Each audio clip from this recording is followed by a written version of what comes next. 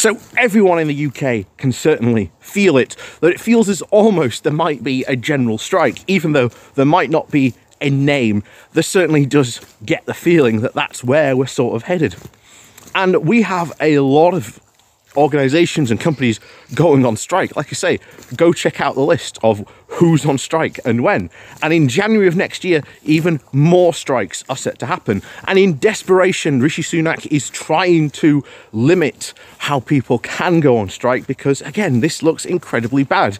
But as the Tories love to say, we are one of the richest countries in the world, yet for some reason we can't afford to pay people who operate and run our most vital of public services. It's an absolute scandal, but then again, this is down to Tory ideology and for the past 12 years of Tory austerity that have nipped away and cut back all our public services.